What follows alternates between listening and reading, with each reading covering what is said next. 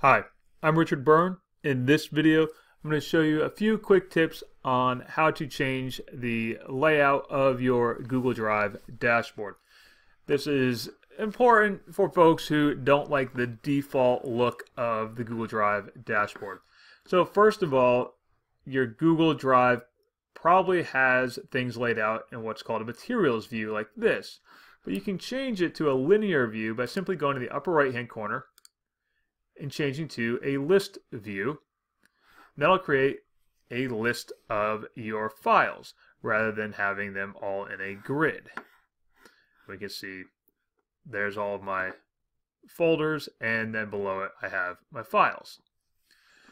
Now the other thing you may want to change is this quick access across the top. You can change that by going up to the gear icon and choosing your settings. And here you can turn off those suggestions. Okay. And then that will remove that quick access panel that you see across the top.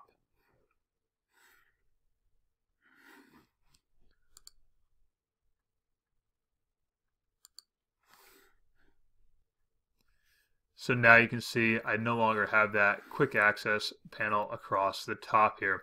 And also up there in that gear icon in your settings, this is where you'll also be able to change your notifications about any Google Drive items. If you want to get notifications on your browser, you can enable those. Or you can disable them entirely. So those are a few little things you can do to change the layout of your Google Drive dashboard. As always, for more tips and tricks like this, please check out freetech4teachers.com and practicaledtech.com.